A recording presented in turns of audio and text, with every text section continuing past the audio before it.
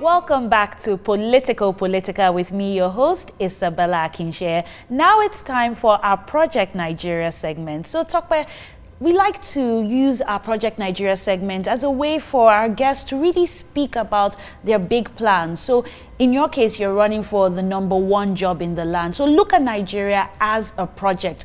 What will you say is the biggest challenge, and how will you go about facing it? Well, we've got loads of problems, okay? So socially and economically, we've got loads of problems, you know, where we're an economy in reverse, right? You know, and then not only are we in reverse, we're speeding in reverse, shockingly, you know. Did a bit of research, found out that our budget in the year 1983 was $20.5 billion, right? In 1983, we had 80 million people living in Nigeria. Our budget this year, 2018, is $25 billion. So you just added 5 billion to that. But however, the population has gone to 190 million. So what's that biggest problem? We are providing much less for our people. We're allowing our people to live worse than wild animals. More than 70, and what will 80 you do million to people, improve the economy? You know, we get there. 70, 80 million people are living in despicable conditions in what they call bashas, houses made with sacks and slums, living inside their own filth. Come on. So we've got a big problem with the economy. And everything now plays out in things like the environment. Look at the environment our people live in. It plays out in education, the fact that even people go to school, but they come out, then they're not useful to themselves. So it's all about the thinking, about the whole philosophical underpinning of this. So what are we going to do? Number one, if we look at the economy alone, however, I think in terms of systems, I think systemically, I think of solution in one sector and how it's going to affect 4 or 5 other sectors. That's how I think. So first of all is to have a dream for the economy. I'm saying that Nigeria's economy should be growing at 15 to 20%. People say, why not? And people say, why? I say, why not? You know, and then I did my research, found out that the US economy was growing at 18, 15, 12%, sometimes in the 50s, 60s, and 70s, you know. And I'm saying that this economy is still a toddler economy. We should be doing a lot more. And when I say we can grow by 15%, I'm saying that every Nigerian can be 15% more productive, right? Because that's what GDP is about. It's also about productivity. We can add a lot more value to our products that we're doing. We should now begin to move beyond primary products into secondary products, into tertiary products. As a matter of fact, you can look at Nigeria as a 58-year-old grown-up who is still in crèche. At least we'll be able to create 3 to 5 million new jobs, even in the public sector. My ideas are totally different from any other person in the space. I'm not coming here to talk about entrepreneurship alone or private sector, what they can do. They have to do what they can do. But I'm saying that we haven't actually we've not established a minimum standard of living for our people anywhere that they may live. And that's it. We've got to have that presence of mind to know that whether you're living in Makoko, you're living in Abule Osun, you're living in wherever, that government must come to you. They must set a certain standard. There's some kind of standards that we're not going to accept as a people because we're being judged by those standards and by that optics as a people. And then this dovetails into education. I believe that in terms of education, especially at the tertiary level, that all our university students, because of the developmental gap that we now have, the deficit, you know, that 5 million youths are in the universities, polytechnics, colleges, and co. We can actually begin to use them to solve the problem in the area of their study. So if you're a civil engineer, students, for example, you know, your project, all right, we should be doing projects in groups, and your project should be about real solution. For example, you can do a project of a 500-meter road using some sort of material or maintaining such a road and so on. You put a signboard on it, and then you get graded for it, okay? And of course, I believe that they should be paid. So if you're in environmental sciences, you should be solving environmental problems for us.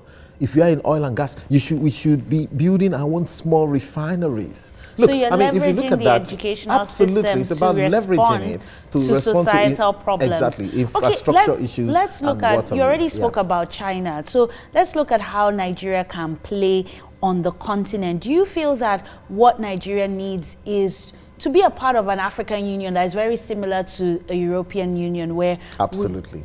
And why? I'll take it out of your mouth. You know, I mean, there's this AFCFTA thing, Africa Free Trade Agreement. And Nigeria, shockingly and embarrassingly, was the country that was demurring and actually being a bit afraid of joining that union. And I felt that, look, we should be leading the charge. And people say, oh, we don't have the infrastructure to get it done. Come on, then you get the infrastructure done. And you don't have to borrow. Like I say, you know what is capital? Capital is anything you use to produce more all right? Productivity. And that's it. We've got this capital in the university, right? We're not using it. We're frustrating those students in university. The professors are only interested in setting exams and frustrating them, and, you know, if it's whatever the kind of things that they do, I don't have to mention it here. We've got to take it out of their hands, you know, so we can leverage that. It is capital. It is capital. And look, the top 6 companies in the world in terms of you know, market value are companies. Some of them were created by students. Companies about ideas: Microsoft, Apple, Google, Amazon, Facebook, Alibaba. You know, these are companies created by sometimes teenagers. And so I believe that, look, in order for us to quickly catch up, we can tap into that resource, you know, and then move forward. So it's about knowing how to solve all of this problem in a systemic manner, because we're coming from a huge deficit. And these are the kind of ideas we're throwing into the space to disrupt our thinking now, and the thinking of those guys who have been sitting on this country and, you know, generally playing around, you know, because we've had enough already. My final question will be on the issue of security, which has been a challenge for many years. What will you do differently? Well, the point is, first of all, what I will do differently from what people are doing now. Number one is that, in the first place, you see that it hasn't been proven or shown that that the CNC in the country is on top of the security issue, in the sense that the final buck doesn't seem to stop with him.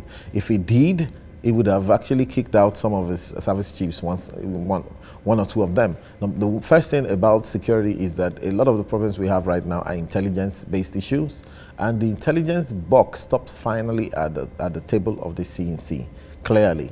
And so you have to be able to remove some of those guys that work with you on a whim. You have to also understand that no one is entirely trustworthy. You have to understand that the final buck stops with the CNC in a country, right? And, you know, what we have seen so far is that, look, it doesn't seem like the man is totally in charge, you know, and it's kind of captured by some of the security services people, you know. So you have to be able to remove people on a whim, for example. You have to be able to test them. One critical issue in security is employment. Internal security, if you don't provide jobs for your youth, the devil will put jobs in their hands. You see kidnapping and all of that. And clearly there are jobs in this country. Until this country becomes like London, New York, you know, China, Dubai, Saudi Arabia, or South Africa, there's work. There's massive amount of work in this country. I don't know why they are not giving those jobs out, but they must give those jobs out to our youth. Our youth are waiting to build their country. They must hand over the country back to the youth and let these people come with their energy, their passion, their innocence, and they will get this thing done. And of course, their connectivity and their internet savvy, their tech savvy, they must use it, and that's the way this country will move forward.